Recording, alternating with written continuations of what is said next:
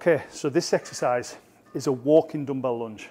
And slightly different to the standing dumbbell lunge. We're only going to take one dumbbell, but we're going to place it above our head, which really, really emphasizes the importance of having your balance right on this. So you can either do this with a dumbbell, you can do it without a dumbbell, or you can do it with a dumbbell in each hand.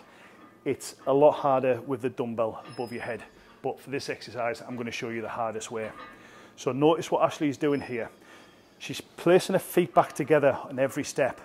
She's not going from left foot to right foot. She's starting at the same position again. Turn around. So notice how she's doing this here. She's not taking a massively long stride, but that dumbbell hasn't left the position.